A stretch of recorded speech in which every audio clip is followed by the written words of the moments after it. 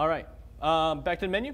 Yes, sir. All right. Show me the film cam options. All right. Well, so if we go ahead and looking at the record rates, we saw all that. We also have variable frame rate mode, and we can go 1080 at 24 frame, and we can do 60 frame over crank.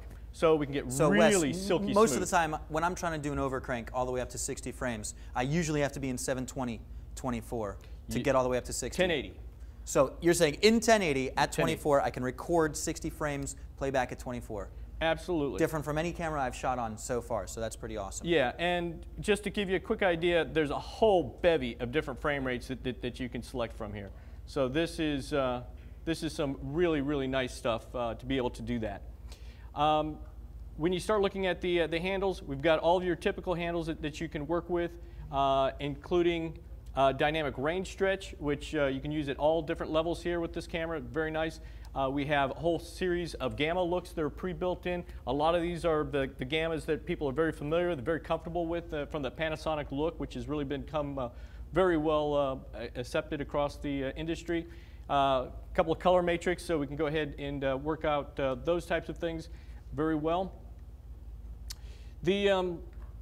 The other thing is when you start looking at the switch mode. This is where it kind of gets very interesting from a film camera versus a video camera. In the film mode, we actually are looking at it as ISOs. So you can see at the top it says low gain, but now we have ISO 200, and you can see all the different selections all the way up to 3200. So on the side of the camera, we have the gain switch, and if you put it in low gain, we'd be able to work with whichever one of these we wanted to set up. And again, those things that you save to that scene file, you can then recall. So you can have a number of different looks ready to go right in your camera at any one time.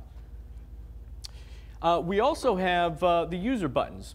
On the user buttons, we've got several user buttons on the outside of the camera, 3 user buttons, and we have something called Focus Assist.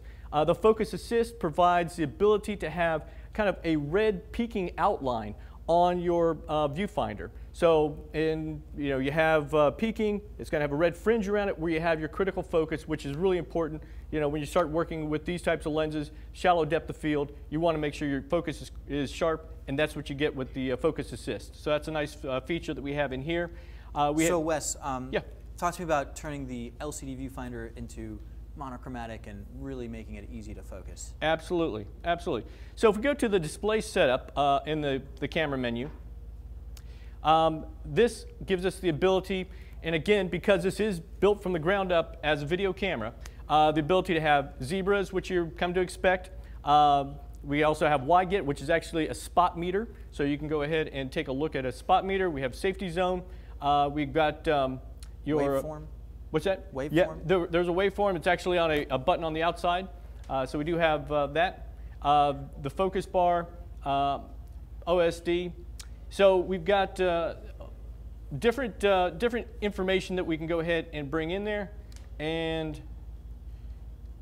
the other thing, this is kind of nice. We were talking about the SDI output. On the SDI output, if you want to record to, say, a non-compressed, like an S2 or a codex or something to that effect, or some other format, and it's 24 frame, we can output 24 PSF on this coax as well as to 60i. So in several other cameras, when you are recording at 23.98 or 24 frames per second, the SDI out is still going to be a 60i. For pull down purposes.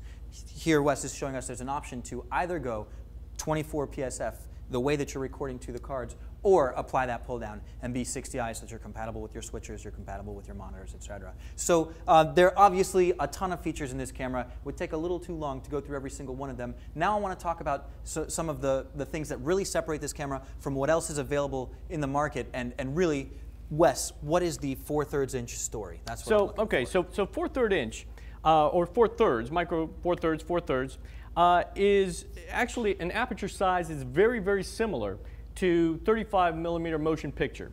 So it's 17.8 millimeters across versus 22 for 35mm, and very, very similar. The Imager was built from the ground up to be motion picture, compatible, but it is working with the 4/3, which has been a standard for our SLRs. So, of course, Panasonic makes the Lumix cameras, very well regarded in the still photography environment. And you know, from that, we basically borrowed the technology, but rebuilt the imager. It's not the still imager. It's rebuilt specifically for video. So 4/3, there's a number of lenses out there. Lumix certainly makes them. Olympus is also very heavy into that.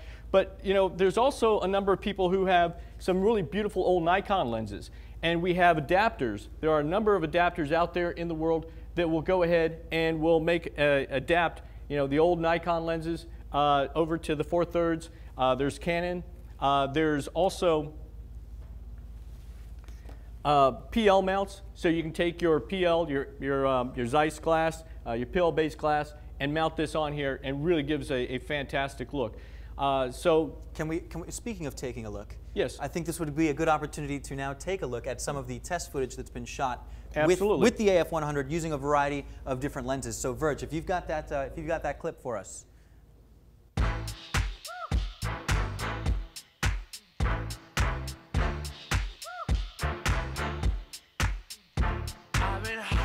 So long, I've been sleeping all alone. Lord, I miss you. I've been hanging on the phone. I've been slipping all alone.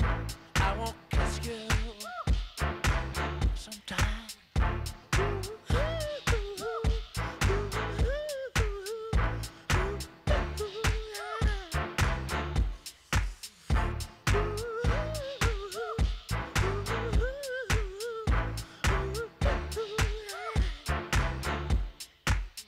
Well, I've been howling in my sleep, you've been starring in my dreams. Lord, I miss you, child. I've been waiting in the hall, been waiting on your call. Your phone rings, it was just a friend of mine to see.